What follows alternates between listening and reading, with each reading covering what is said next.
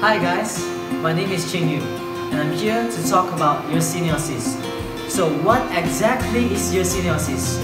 It is a bacterial disease that often affects the intestinal tract and is caused by the bacterium of the genus Yersinia. Now, many of you may have heard of the more famous Yersinia pestis, which is the cause of the Black Death, one of the most devastating pandemic in human history. But yersiniosis, on the other hand, is caused by the species Yersinia Enterocolitica. Infection by this species is also known as pseudotuberculosis.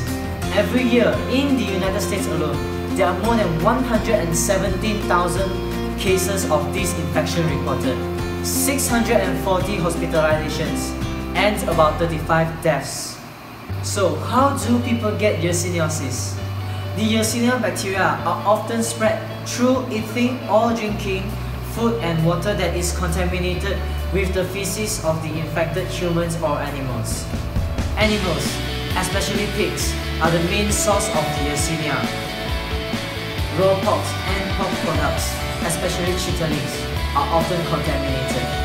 The Yersinia can also be found in cold cuts, raw or unprocessed milk, shellfish, tofu, lakes or streams, humans and animals, and also ice cream. But worry not, because the Yersinia Enterocolitica are often only found in countries with cold weather, and cases only spike during winter and summer. Talent lah. There's no one that this ice cream is so nice. I never tried this delicious ice cream before. Are you serious? It's so nice.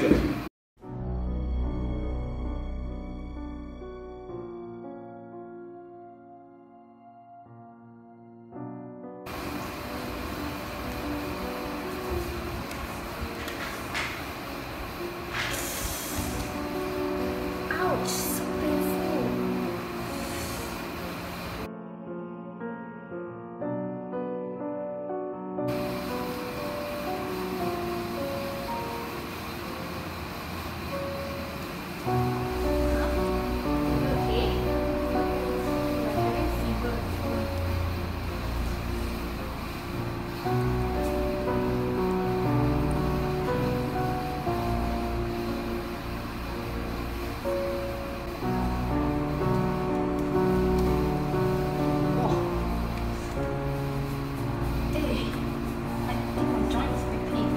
Me too. I feel a bit itchy.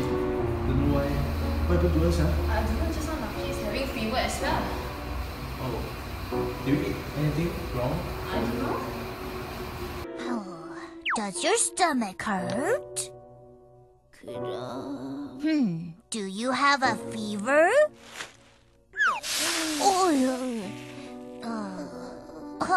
Are you going to the bathroom a lot?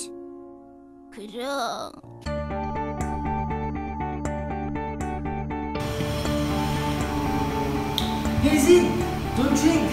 This milk is not pasteurized. Yeah, later you will get the Yersinia bacteria, you know, and then you're sick again. Okay, don't want.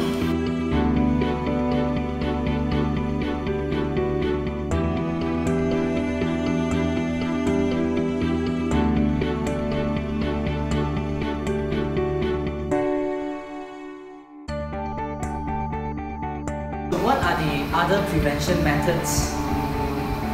After handling the raw chitterlings, avoid from having contact with infants and also their toys, pacifier and also bottles.